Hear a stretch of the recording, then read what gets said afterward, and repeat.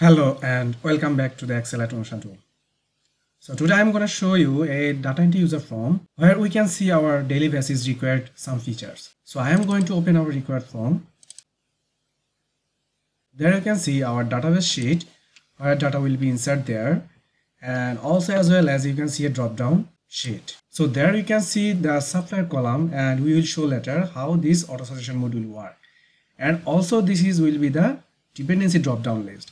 You can see there this is director, and this dependency wise this director administration to director finance will be show. Another else this is head, and this is another drop down list. And when you select the director, this department code will be show. When you select the account, and based on account the account code will be show. Okay, so first of all we need to customize this as per requirement wise data will be inserted there, and we need to maintain this department code and account wise account code.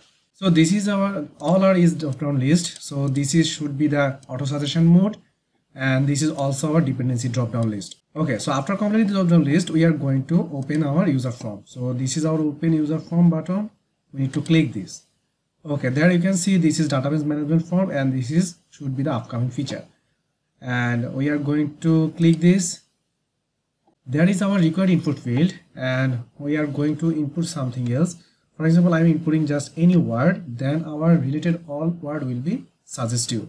So you can input this anyone as per your requirement wise, and click this, and then you need to press the tab, and we are going to the next input field. So we are inputting this one, and this is the invoice date. So you can type this format wise data, otherwise you can select from this calendar icon. Okay, and this is net, that means this is the amount.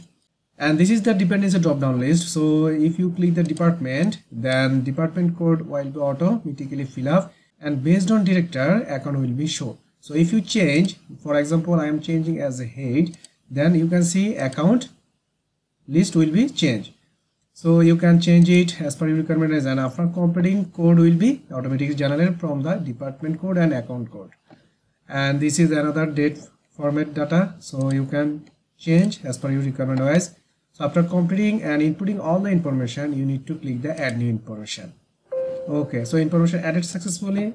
All information will be shown there, so you can search your information, and you can search by criteria wise or specific criteria wise you can search. So I am just clicking the as a invoice number, and this is the 12345, and I am clicking the search. This search value wise data will be shown. So you can see there is how many data is show there. So we can refresh, and you can also search by invoice date wise, and when you click this, then this is the start date and end date. So between two date data will be show there. So another feature is update and delete option.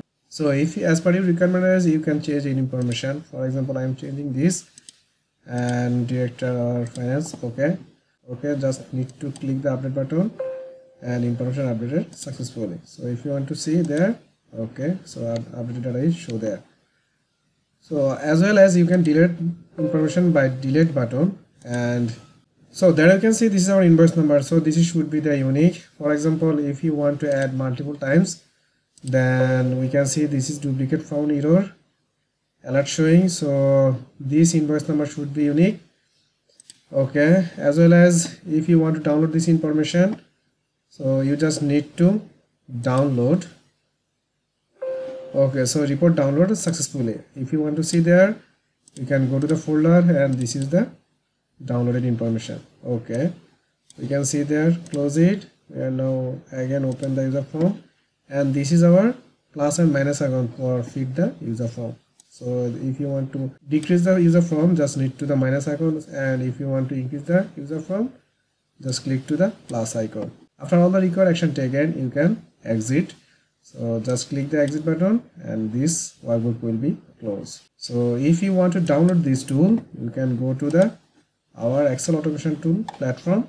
So this is our downloader platform, and there are lots of tools available there. You can download as per requirement wise, and we can also customize it. And if you need any assist, please let us know.